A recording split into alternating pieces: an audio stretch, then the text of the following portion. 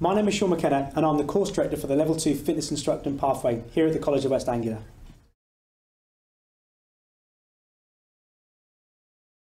So the Level 2 Fitness Instructing is a one-year course which will really enable you to develop the skills, knowledge and attributes needed to work in a gym on a live floor.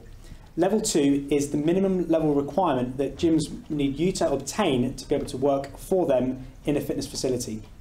Naturally, Level 2 will then lead you on to Level 3 personal trainer pathway, where you can then start to take on board your own clients and work as a self-employed personal trainer, potentially, if you wish. With the fitness instructing pathway, it's really important that you obtain experience in a gym. Around Kingsland and West Norfolk, you have the opportunity to be able to do that, to really develop your skills and knowledge learned on the course and apply them into a practical setting. That will also help you develop your skills and make you more employable whenever that opportunity arises. So within this pathway, you have an opportunity to be able to look at different gyms and facilities around Kingsland and West Norfolk. We also have a trip where we go to Bodywells in London, which will allow you to be able to analyse different parts of the human anatomy and bring that knowledge back into context within the settings of the education environment. You will be in college 3 to 4 days a week. One of those days a week, obviously on your day off, will be a great opportunity for you to get involved in that meaningful work experience, or a great opportunity to manage your workload.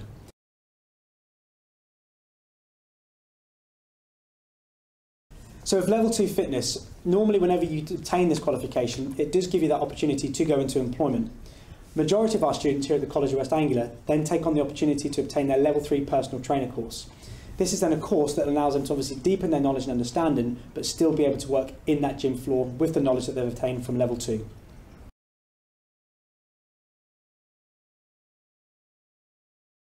On the course, you are going to be expected to do assignments, and those assignments will have specific hand-in dates. With all of the tutors here at the College of West Anglia, you will get support and guidance throughout each section of your units to ensure that you can complete them successfully.